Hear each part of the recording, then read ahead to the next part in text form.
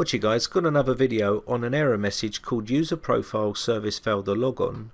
User profile cannot be loaded. A friend of mine who's a technician has had it in his workshop twice now on two different machines, and I remoted in and fixed that error message for him.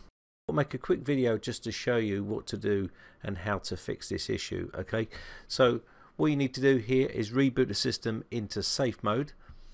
So what we're going to do is quickly reboot the system into safe mode, keep tapping F8 on reboot, and that will get us into the advanced boot options. So let's do that now. Now once you're in the advanced boot options here, you want to come down to where it says safe mode and push enter.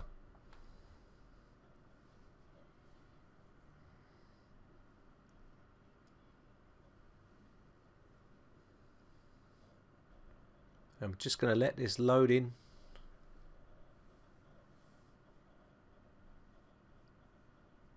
And now we're at the safe mode, so we're just going to open up our registry editor here. We need to make some registry edits, so I'm going to type reg edit in the run bar there and click on reg edit. Now what we need to do here is we need to go to H key local machine, then we need to go to software, Microsoft.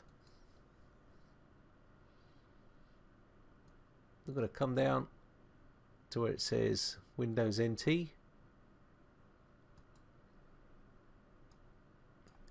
We want to hit current version, and then we want to go down to where it says profile list.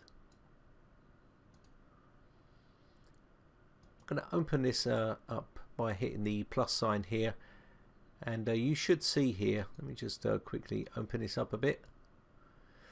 Now you should see here some folders inside here. Now if you've got these two types of folders, these are the ones we're looking at, and as you can see here, if we look at a profile image, you'll see that it's linked to the account. Okay, so what we need to do is swap these around. So we've got a backup here, so what we're going to do is right click on this one. I'm going to rename this and just click in there and put .ba,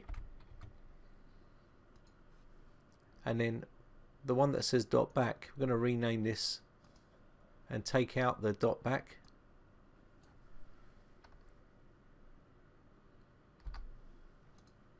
and then we're going to go to the .ba and make that .back, like so. Come down to the one that we've just swapped around now, the one without the .back on it, and there's a couple of areas we need to change here. We want to go to ref count, you can double click on this, and we want to change that to 0. Click OK, and also we want to come down to where it says state, double click on that, and we want to make that also 0. Click OK. Now we can close off our registry editor and reboot back to our desktop. Just let that load up.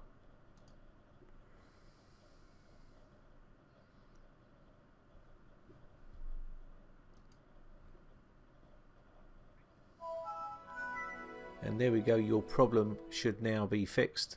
We should be able to go back straight into administrator account. Now if that doesn't work, you can always recreate a new user profile account and copy all your data from that profile to your new one, and you should be back up and running if that doesn't work. Okay, so I hope this helps you out. My name is Brian from briteccomputers.co.uk. If you enjoy these videos and you find them useful, then hit the like button and also hit the subscribe button if you want to keep up to date when I upload new videos. So thanks again, thanks for your support, bye for now.